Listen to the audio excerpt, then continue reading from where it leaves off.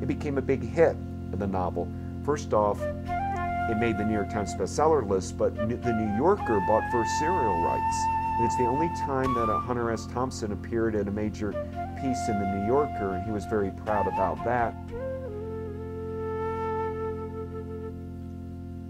That's a section that the New Yorker is using. Is it? This week. Since you know the characters, and God knows we do,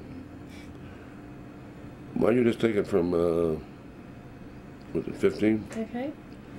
I turned to watch the dancers, thinking that since I'd paid $6 to get into this place, I might as well try to enjoy it. The dancing was getting wilder now. I looked and saw Chenault dancing with the small, spade-bearded man we had met earlier. He was a good dancer, and whatever step he was doing was pretty involved.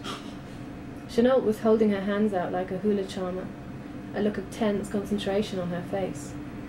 Now and then she would spin, swirling her madras skirt around her like a fan.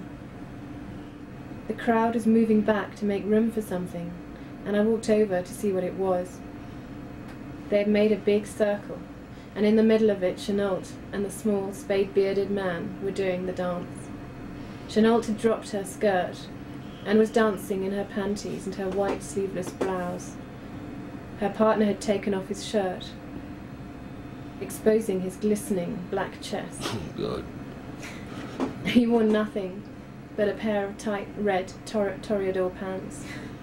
Both of them were barefoot. Now, as if in some kind of trance, Chenault began to unbutton her blouse. She popped the buttons slowly, like a practiced stripper, then flung the blouse aside, and pranced there in nothing but her bra and panties. Now they were close together, and I saw the brute reach around Chenault and unhook the strap of her bra. He undid it quickly, expertly, and she seemed unaware that now she wore nothing but her thin silk panties. The bra slid down her arms and fell to the floor. Her breasts bounced violently with the jerk and thrust of the dance. Full, pink-nippled balls of flesh suddenly cut loose from the cotton modesty of a New York bra. I watched, fascinated and terrified. The noise was an overpowering roar from 200 wild throats. Chenault still wore that dazed, ecstatic expression as the man reached out and eased her panties over her hips and down to her knees.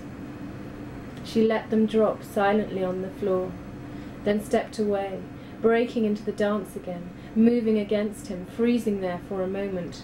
Even the music paused, then dancing away, opening her eyes and flinging her hair from side to side.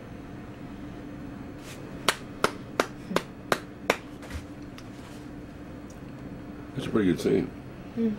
How would you characterize this novel?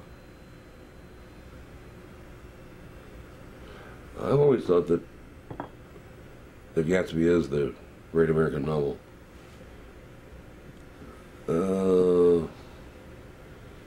Yeah, that's how crazy I was. When I started this, I intended this to be the great American novel. Yeah, I'll put this novel up against anything written.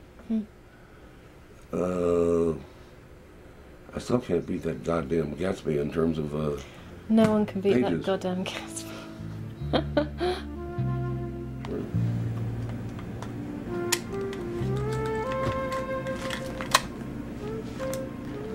Yeah, I think this is a great Puerto Rican novel, at least. Yeah, I think it's extremely good. Yeah, it's